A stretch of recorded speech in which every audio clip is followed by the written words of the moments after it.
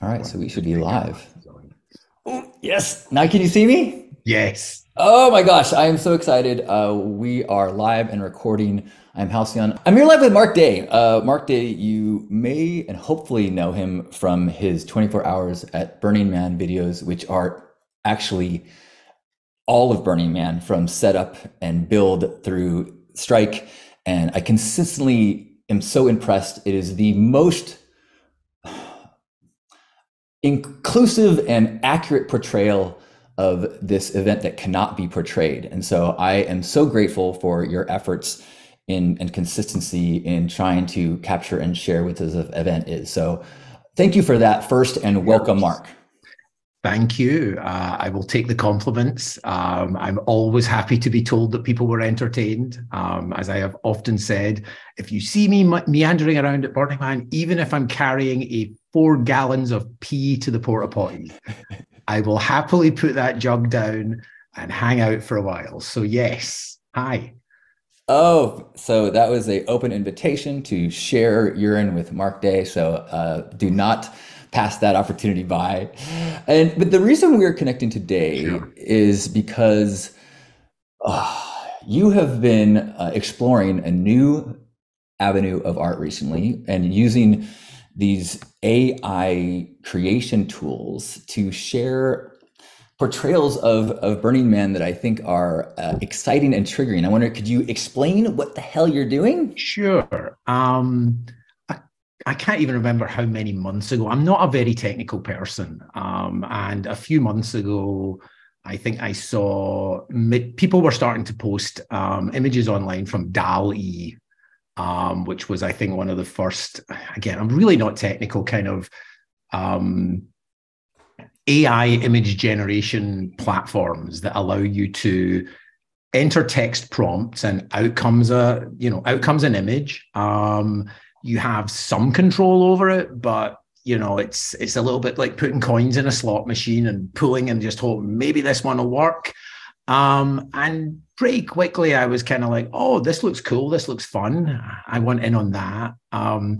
I don't really consider myself to be a visual artist per se. But the first thing I ever wanted to do at school, if you'd asked me when I was like 12 years old, is draw comic books. Um, and I specifically remember, I'm meandering off now, but I specifically remember sitting one day in the art class and the kid next to me, Tom, and looking at my drawings and looking at his and realizing that he was so far ahead of me. Now, fair enough, his father was an art teacher, and maybe the answer would be to just double down and practice drawing an eyeball or a face or whatever. But I was pretty discouraged. So I can draw reasonably well. If you gave me a Sharpie, I could do you a cartoon. But this really kind of opened my eyes to, okay, if you have an idea, you can get more than just out down on paper. And I just started playing around with them. Before you And go on, I want to touch sure. on what you just said about being in art class and being discouraged because I left high school with a thought that maybe I wanted to be an artist. And in college, my very first drawing class, I realized, oh, I'm not even close to the middle of this. There's so many people Right. so much better than me. And we have this thing in our culture, I think, which Big Magic by Elizabeth Gilbert gets really into this idea that in our culture, we get to a certain point and we kind of force you to decide, can you make a living doing this? And if Right. you're not good enough, we say, nope, you're going to be a consumer and you're going to outsource your creation. And one of the massive, I think, gifts of Burning Man is that it says, whoa, whoa, whoa, you don't have. There's no one who's going to say you're good or bad. Right. If you are flexing your creative and creation muscle and it's authentic, it's welcome here. And I think that's one of the reasons why it transforms people is that we Sure. go from that imposed consumer identity into a artist identity. And so this is maybe just the newest permission that we're being given. Right. And in some ways, I think in 1999, when me and a couple of friends from Scotland stood and hammered rebar into the playa and bent plastic tubes over it and wrapped them in Christmas tree lights and made a tunnel. And days later, with a line of people out onto the playa, because it was pretty easy to pull a crowd on the Esplanade way back when. And I'm sure at some point someone said to me, "Oh, are you the artists?" And being Scottish and very self-effacing and very much, don't have too many airs and graces, kind of just laughed the whole thing off. Like, this is some nonsense we put together for our own amusement. And it took me time to kind of like, be open to, embracing that label myself. And still primarily my, favorite way of engaging with, Burning Man is more to kind of comment on other things and document them. But, as I say, I was kind of churning out these images, and I could start, like, little bits of my brain were like, oh, you could make a cartoon if you make enough of them and they're similar enough but different enough. And I understand enough about video editing to kind of work with similarity or contrasts. And I started making some just stuff for my own amusement. One thing that's kind of interesting to me about the platform that I ended up using a lot, which is a platform called Midjourney, is that all of the text prompts that we'll get to this shortly, enrage some people, are public by default. So you can go to the community feed and see an image and think, wow, that looks good. And if you're me, go, but what if you applied the same set of artistic influences and, other prompts to some Burning Man subject matter? Let's say instead of it being about a street in Tokyo with people with high fashion headwear on, it was El Pulpo. And the minute those things started coming out, I was very delighted by it. I, just before Burning Man last year, put together sort of an image gallery that was somewhat inspired by a photographer, David Hill. I think it was him, and apologies if it wasn't, apologies if it was Duncan Rawlson or one of the many other, Burning Man photographers. But I think it was Dave who did Burning Man After the Rain. And it was the year that the Gate Road closed and people sat there for, I was fortunate enough to be inside that year.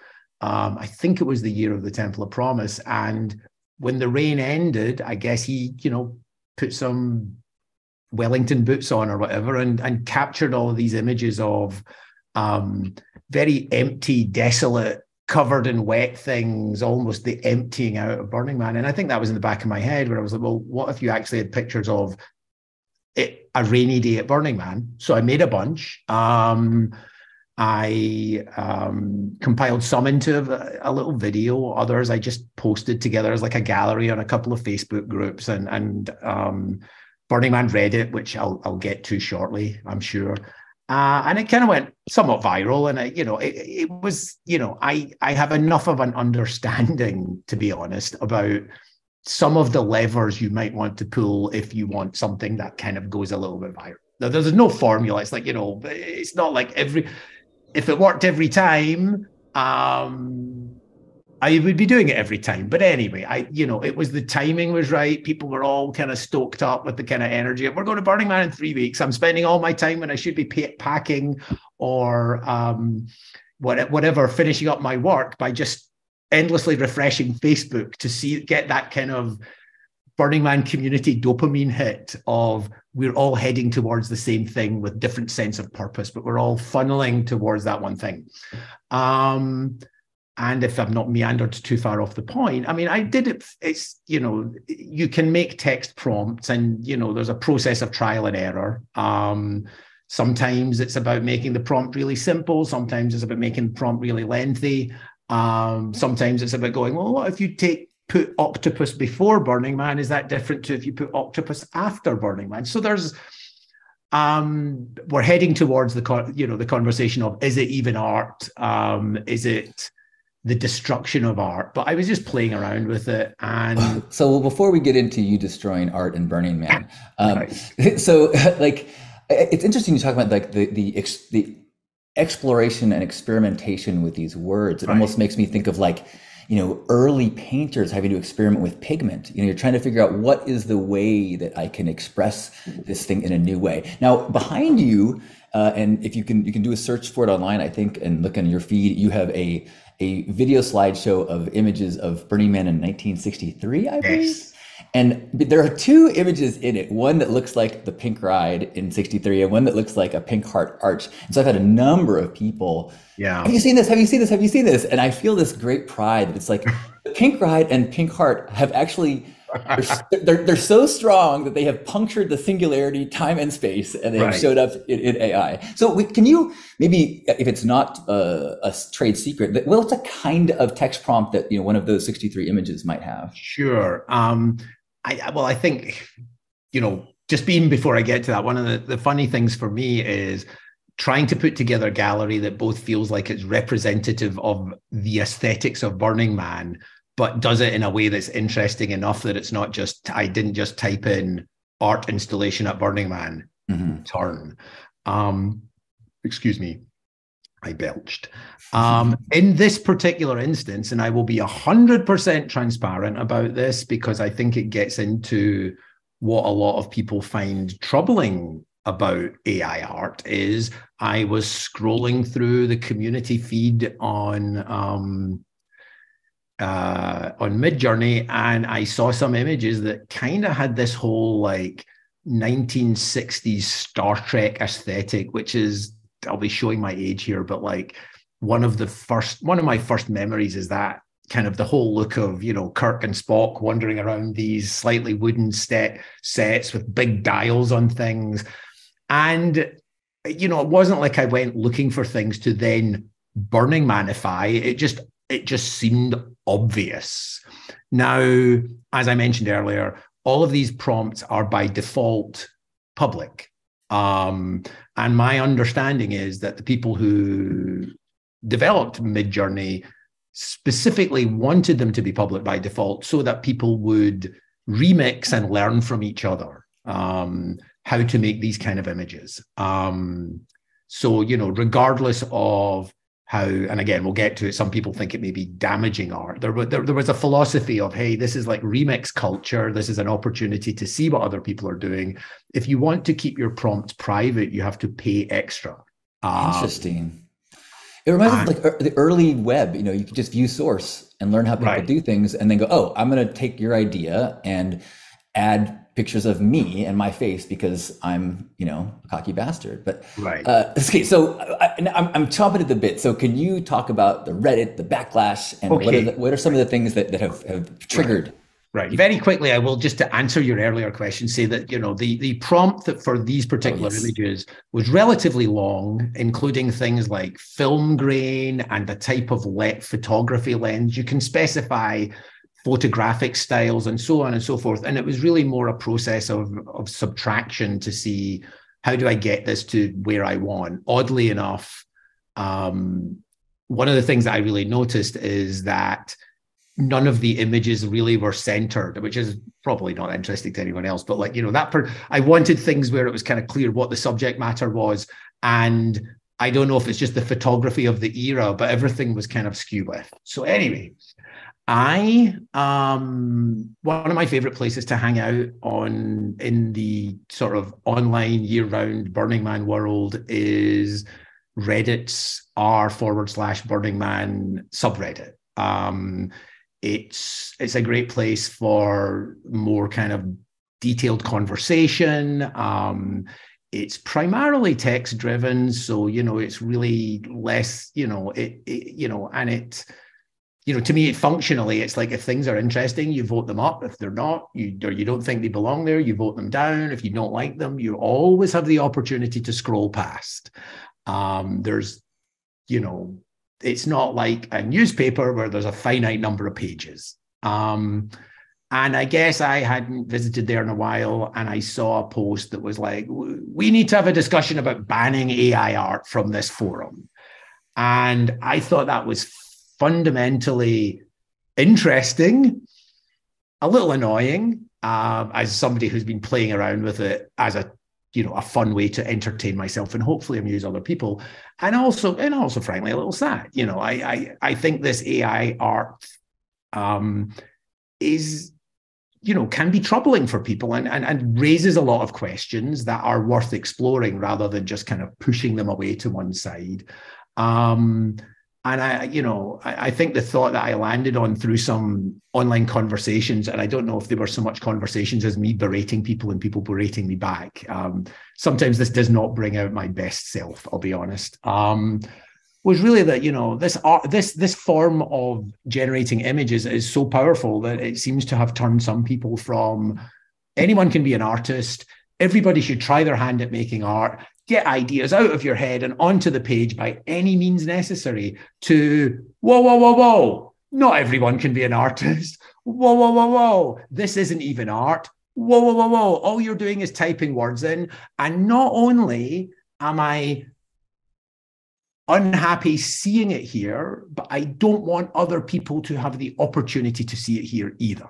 I want to restrict other people's opportunity in a forum that is designed for people to vote things up and down. Let's remove it altogether. Now, I wasn't around the previous couple of weeks, and I do understand that, anytime you have like an online community, people get annoyed when the same questions get asked over and over. But online communities are cyclical. I mean, the Burning Man year starts, at a certain time and ends at a certain time. There's not a lot to talk about in November and December. I don't really see the problem.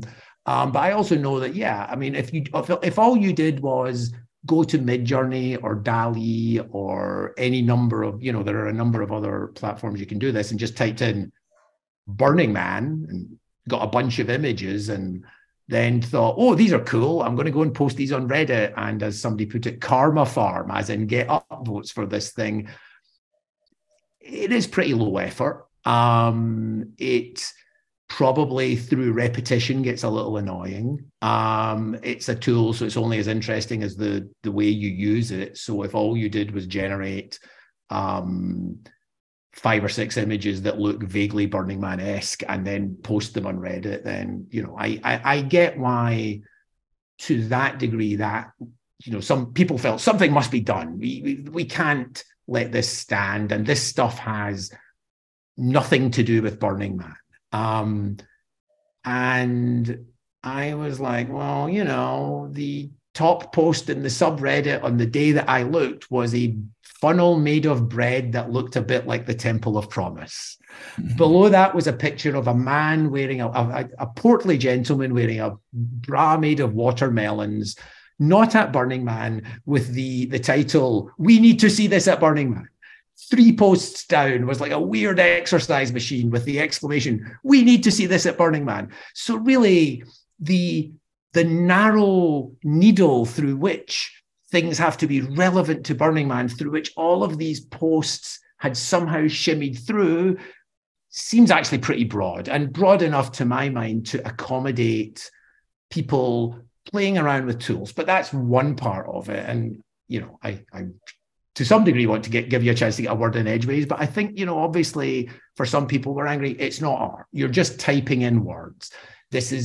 And then there was a lot of what I honestly would describe as, and I'm not a mind reader, I can't see into people's hearts and minds, but, a lot of confirmation bias, which is not just in terms of, that kind of psychological thing where you form an opinion and then start looking around for only things which agree with your opinion. But there's also, I think, a level of confirmational bias, which really means that, and I think some people have studied this in the world of marketing.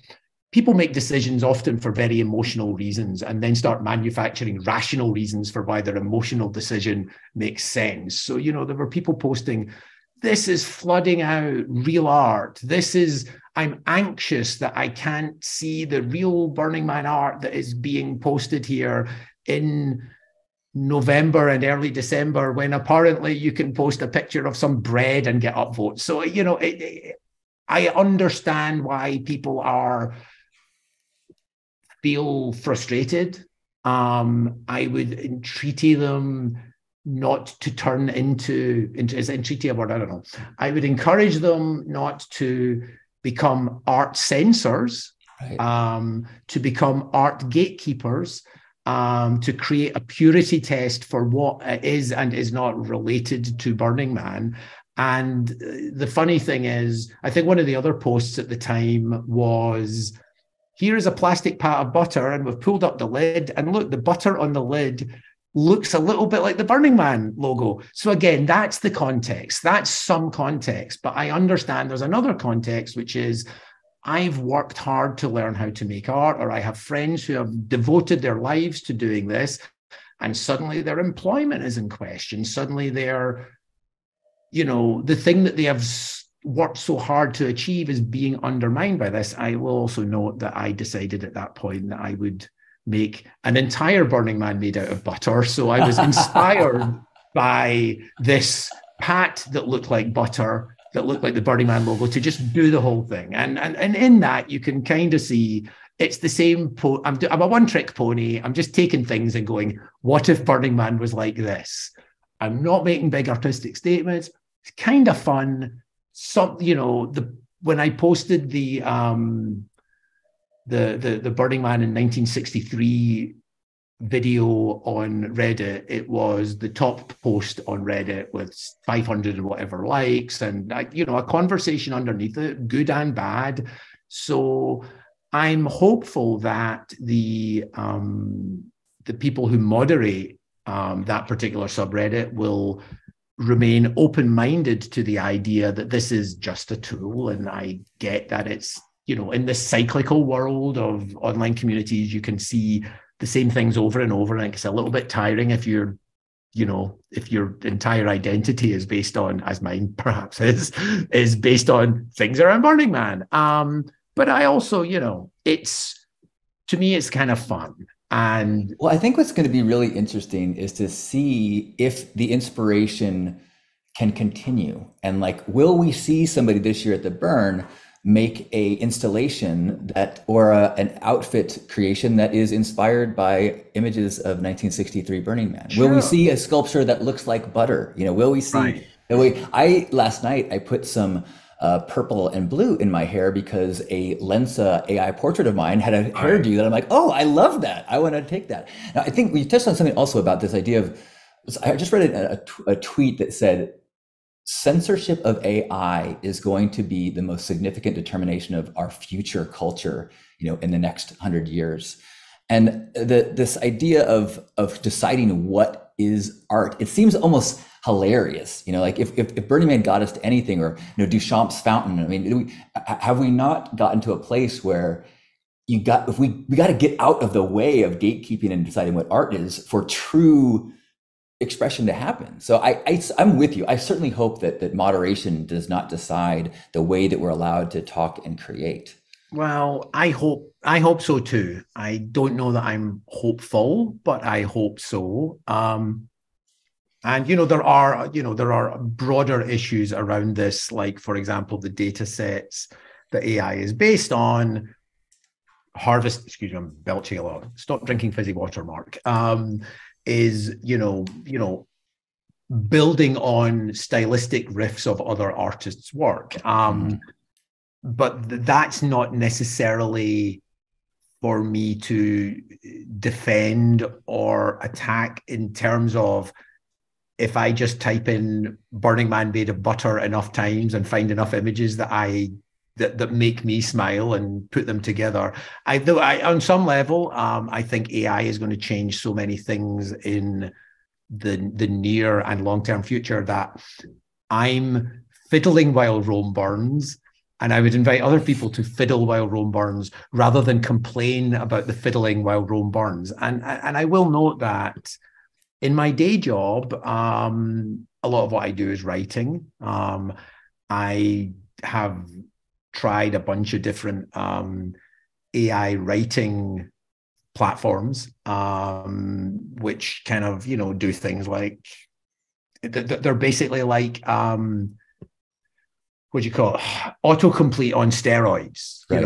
Right. Write a couple of bullet points and it's going to write the essay for you. Is it going to be a good essay or a bad essay? Well, OpenGT, I'm terrible with names. It's OpenAI, and launched this chat, which is the other thing that GPT, I'm reading this off a piece of paper, obviously. The AI research firm OpenAI has a new chatbot, ChatGPT, which it trained on a language model from the previously and blah, blah, blah, blah, blah.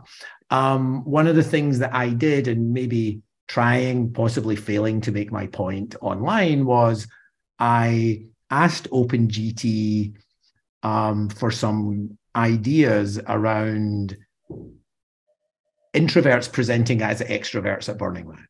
And in a very quick flash, it produced 5 different things that were things like, a mirrored face where you could observe other people without being observed yourself, and so on and so forth. Obviously, that's not the same as coming up with an idea yourself, but it can be a sounding board. Maybe you don't have the resources of a graphic designer available to you.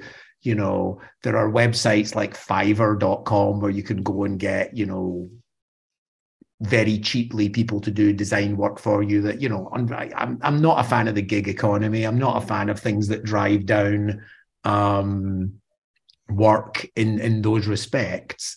What was my point? My point was something or other. Well, I mean, I admit, like, my first reaction to seeing this art was discomfort, and I did not. I was. It was unsettling. Is the first thing I wrote about it, and then I had this realization that it's happening. It's kind of like I can resist. Or I can fiddle as Rome Burns and just, ride the wave and see what kind of magic can be produced in this way. I remember, in the early internet, there were people that were like, "Oh, I don't do computers," and it's like, for how many years could you resist? Go, like, I'm sure there were people that, like, these washing machines are taking away our jobs, and it's like, yeah, that's totally true. And I feel like you can go off grid and you can decide that you are not going to participate in this evolutionary step of expression and culture and intelligence and as a tool, and see how you can embrace it, or you can fight it. And if you fight reality, you're going to lose 100% of the time. But as Byron Katie likes to say, so I embrace our new AI overlords, and I encourage you to continue pushing people's buttons. Well, I mean, at the end of the day, I would much rather push people's amusement buttons than their reflexive rage buttons. But, sometimes I can get sucked into a little bit of that too. I suspect, I wonder, maybe I don't suspect, I wonder if this will blow over. I was regularly participating in Reddit when crowdfunding became a thing, and it was going to be the end of volunteering at Burning Man. How can you compare sending someone $20 and getting a sticker in return to physically showing up at a build site and hammering away at a piece of art? And I think, understandably, one of the things that a lot of online communities did is just basically ban crowdfunding posts, or ban crowdfunding posts from people who had not previously participated in the communities, or made them tag them so it was easier for them to be avoided.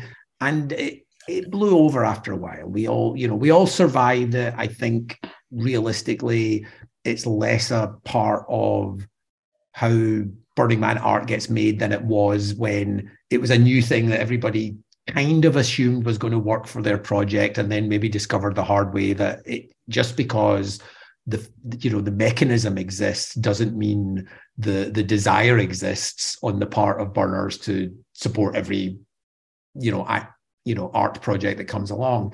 As you mentioned yourself, there's an app where you can send a bunch of your pictures, and it will train the model to spit out a bunch of images of you in a bunch of different artistic styles. I haven't done it myself yet.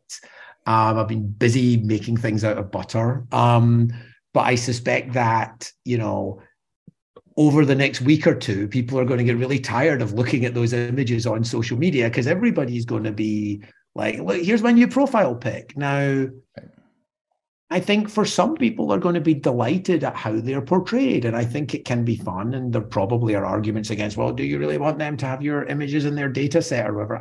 I haven't researched that. I don't really know. But I think there are ways for this to be, a tool that you can use. Or there are, I'm the other thing that I was reminded of a few years ago at Burning Man, and I'm going to say I can't even remember when, maybe 2015. There's a Dutch artist called Dadara, I believe, who brought an artwork to Burning Man that was called Like for Real, and it was like a big representation of the what we would all recognize as many of us would recognize as the Facebook like button. The big thumb. The thumb, yeah. And I think he was looking to kind of create a dialogue around what that meant. Are these online likes a valid substitute for real interaction? And it was quite an interesting piece to go and be near for a while, because for some people, it was just one more thing to stand next to and take your picture next to, And I think I said myself at the time online, this is going to be a lot of people's Facebook profile pictures when you get it done. Meanwhile, there were some guys there in white robes who were there as part of the project that were saying, hey, and they were people would go, oh, sorry, I won't take a picture. And they were going, no, take the picture, but let's have a dialogue first. Let's talk about what you're getting from this, what you might not be getting from it.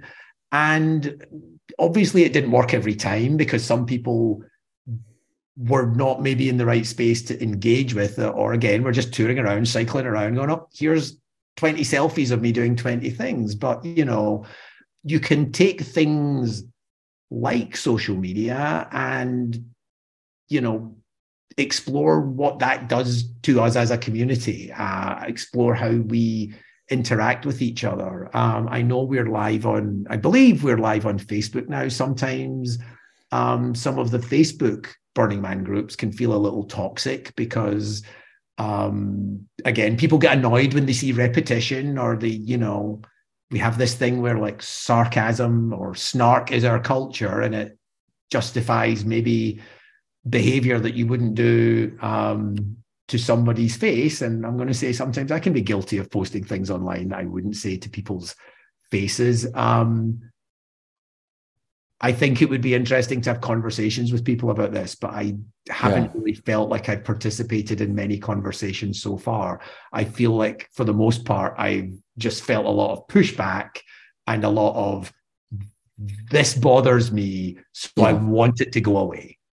Yeah, I want to encourage people. I just recorded episode 4 of my new podcast called Stay Sparked, and the topic is avatar creation, this Lensa app, and how is this or is this not a positive tool for us to visualize and see the best versions of ourselves? I think that we're at a place right now where the pendulum is like super strong to like, look at this, and it's super triggering in the same way that, Burning Man inspired me to be an outspoken visual representative of my bold avatar version of myself, which I've been doing for a long time. And it is very triggering for people. For 20 years, I've had people attacking me and calling me all sorts of names. Now we're at a point where people do tend to share their lives online. And now in the last, week, now people are sharing these idealized versions of themselves. Right. And so I think that it's part of this evolution. I do agree with you. I think that there is going to be a moment. It's happening right now in many people's minds, but very soon people are going to be like, okay, let's. I'm craving a little bit of the real, which I think is normal, and I don't think the idealized or this AI version is going to make anything obsolete. In the same way, like you can have a perfect plastic set of dishes made, but no one is stopping their desire to have ceramics. Sure. It's both, and so we're getting a little. Before we close up, because I don't think we're going to ever kind of finish this topic. I think we're at the very beginning of these conversations, and I'm glad that you are willing to, inspire people to have the conversations. But any closing thoughts, and how can people find more of what you are creating online? Closing thoughts would be basically if you are so inclined, go and try these things for yourself. Then decide how you feel, perhaps. I often think about it as being like, I've certainly had dreams, you know, at certain times. Like I was at Burning Man, but it was on a train. I was at Burning Man, but it was in the woods. I was at Burning Man, but it was on the Titanic. I don't know. And I think some of these things, to me, these are like visual waking dreams. They're to me, it's like a dream version of this is perhaps a way of kind of like playing around with what the multiverse could be in a way that maybe is more accessible than when it was like, well, you need a VR helmet. It's like, one of the things I posted last week was, well, if you were big shot Burning Man artist and money was no object and you had all the resources in the world, if you wanted to see a giant cow made of gold on the playa, well, at least now you could go and type those things into something and hit, and see you could see things that otherwise are probably only ever going to live in your head. And that to me is what art is all about, taking things that you can see in your head and being able to look at them outside of your head. As for where people can find more of my stuff, mostly 24 hours at Burning Man videos on YouTube, our endless hours of me ranting at a camera in front of various art pieces, and also interviewing some artists. And I've been posting some of the AI stuff, most of the AI stuff that I thought was interesting on an Instagram account called, it's like burning_man_AI. Now someone has started one called Burning Man_AI. That's not me. Okay. Bastards. The swines. Well, so yeah. Yeah, beautiful. And I don't know if you've looked outside today, but the sky is magnificent. It's always I don't have a good view of it from here, but I have a very good view of it from my home office. And in a way, when you were talking about becoming the, living your icon, it went from a truism that I liked to say to something that when it became time to move house, I was like, what if I really had a great view? Made it happen. Yay! Dude, there's something about, putting things into your visualizations. And I think this tool is it's a beginning of a new realm in that. Well, dude, thank you so much. Thank you for your continued gifts to the Burning Man community. And I look forward to talking with you again. Thank you, Mark. Cheers. Bye.